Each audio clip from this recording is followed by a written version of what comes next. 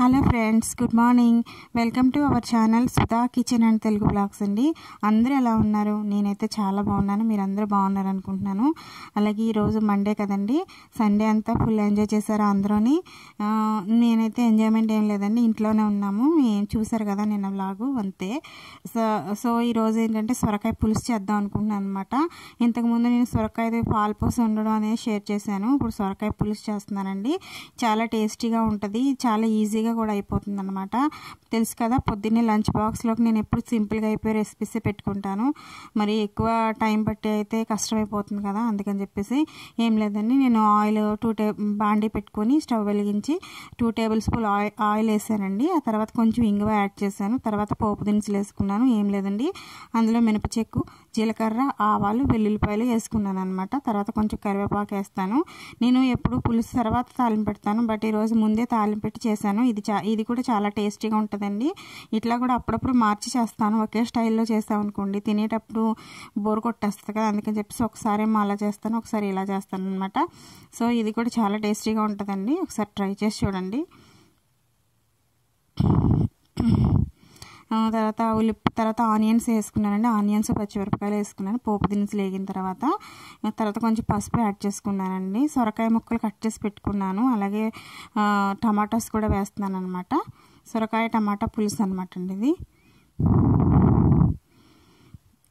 ఉల్లిపాయలు అన్నీ ఇక్కడే ఏగిపోవాలండి, ఎందుకంటే తర్వాత పులుసులో మరిగితే ఏగవండి అవి. సో అందుకని ఉడకవు అనమాట, ఇక్కడే బాగా మగ్గిపోవాలి ఆయిల్లో. సో అందుకని చెప్పేసి నేను టెస్ట్ చేస్తున్నాను అయిపోయినాయా లేదా అని. లేకపోతే పులుసులో మరగవండి, పులుపు ఉంటుంది కదా, అందుకని చెప్పేసి గట్టిగా ఉంటాయి, కరకరలాడతాయి అనమాట. అంటే ఉడకనట్టుగా అలా ఇబ్బందిగా ఉంటుంది తినేటప్పుడు. సో అలా వండకుండా ఉండాలంటే అవి ఇప్పుడే ఆయిల్లో మగ్గిపోవాలన్నమాట. నేను పక్కన ఎగ్స్ బాయిల్ చేస్తున్నానండి. ఒట్టి పులుసు అంటే గొడవ పెట్టేస్తారు కదా తినడానికి, అందుకని చెప్పేసి అందులో కొంచెం ఎగ్ వేసి పంపిస్తున్నాను అనమాట. చాలా ఈజీగా, చాలా టేస్టీగా ఉంటుందండి. ఈ స్టైల్ ఎవరైనా సొరకాయ పులుసు చేస్తే కానీ నా కామెంట్ సెక్షన్లో చెప్పండి, చాలా టేస్టీగా ఉంటుంది. ఆల్రెడీ ఇంతకుముందు ఇలాంటివి చేసి తిన్నాం కాబట్టి మాకు తెలుసు కదా. సో ఇంకా టేస్టీగానే ఉంటుందండి, అందుకనే నేను ఇది షేర్ చేస్తున్నాను అనమాట.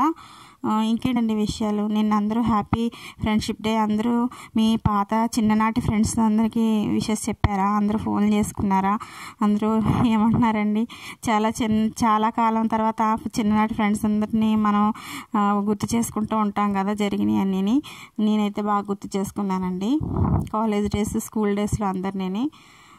సో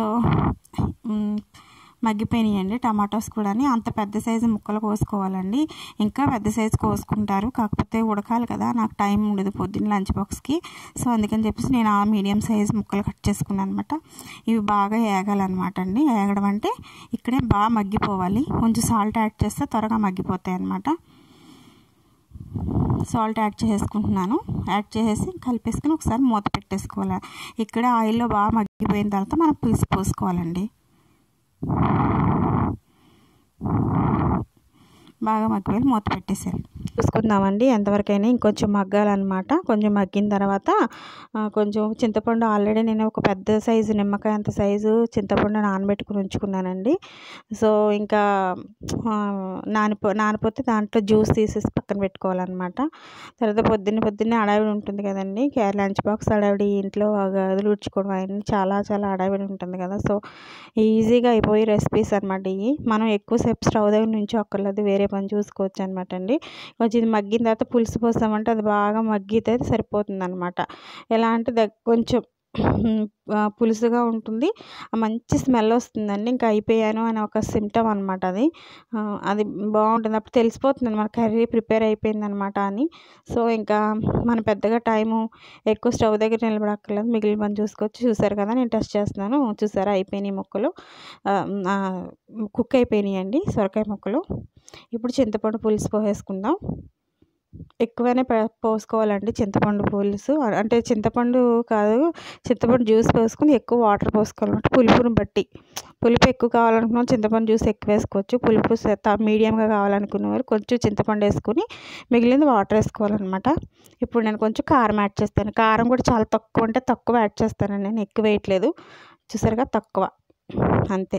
ఎందుకంటే పులుసు కర్రీ ఎక్కువ కారం ఉండడం మాకు ఇష్టం ఉండదండి. కొంతమంది కారం ఎక్కువ తింటారు కానీ మేము తక్కువ. అందులో బెల్లం యాడ్ చేస్తారండి. యాక్చువల్లీ బెల్లం లేదు, సో నేను పంచదార యాడ్ చేసుకున్నాను. ఇప్పుడు ఈ పులుసు అంతా బాగా మరగాలన్నమాట. మరిగినప్పుడు ఒక మంచి స్మెల్ వస్తుందండి. మంచి స్మెల్ వస్తే ఇంకా కర్రీ రెడీ అయిపోయినట్టే అనమాట. చూసారు కదా పులుసు ఎలా బాయిల్ అవుతుందో, ఇలా పులుసు అంతా బాయిల్ అవ్వాలన్నమాట. ఒక మంచి వాసన వస్తుంది, మంచి స్మెల్ అనమాట. అది చూసారు కదా, ఇలా ఉంటే మాకు సరిపోతుందండి.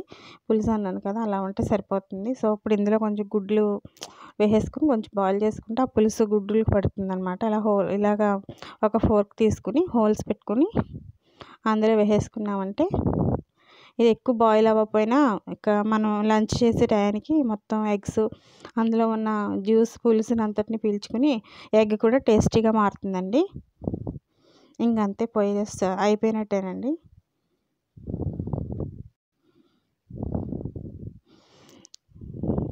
అయిపోయిందండి కర్రీ. ఇలా ఉందండి కర్రీ వచ్చేసి, లుక్ వచ్చేసి వెరీ టేస్టీ అండి. మేము ఆల్రెడీ టేస్ట్ చేశాను, చాలా టేస్టీగా ఉంది కర్రీ. ఒకసారి ట్రై చేసి చూడండి. ఘాటుగా కారంగా తిని ఇంకా మైల్డ్గా తినాలి అనుకుంటే ఇలాంటి పులుసు చేసుకుని తిన్నామంటే అంత కారంగా ఉండదు, చాలా టేస్టీగా ఉంటుంది. అందులోకి సొరకాయ కూడా చాలా హెల్త్కి మంచిది కాబట్టి చాలా బాగుంటుందండి. ఓకేనండి, ఐ హోప్ ఈ వీడియో మీ అందరికీ నచ్చింది అనుకుంటున్నాను. నచ్చితే సబ్స్క్రైబ్ చేసుకోండి. Thank you very much.